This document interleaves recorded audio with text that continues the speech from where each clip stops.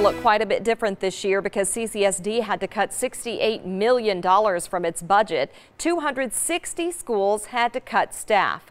But I found a principal who was ready, and because of her emergency planning, families at Kenny Guinn Middle School won't notice. Now these are the science rooms. The halls are quiet at Kenny Guinn Middle School as staff prepares for students. But once school starts, this place is bustling hours before the bell rings in the morning. I've never yet walked into the building where there aren't students here. That's because students know their school is a safe place for them to hang out. This Title I school has many challenges like providing free meals, clothes, and support to these students.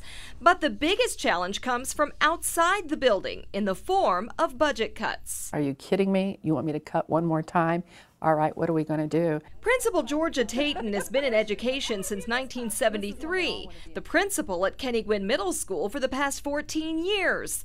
This isn't her first rodeo. She's been through budget cuts before, and she was savvy enough to know it would happen again. You had to cut something like $173,000. That's brutal. I don't know anyone who could cut that from a budget. Well, we were worried. Wait, I told you, we were kind of ready for it and we were looking for it, see what we had to do.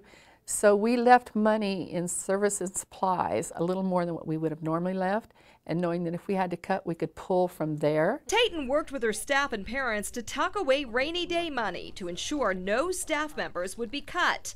But that means they didn't fill positions they were hoping for. Do you think the average Kenny Guinn family will feel the effects?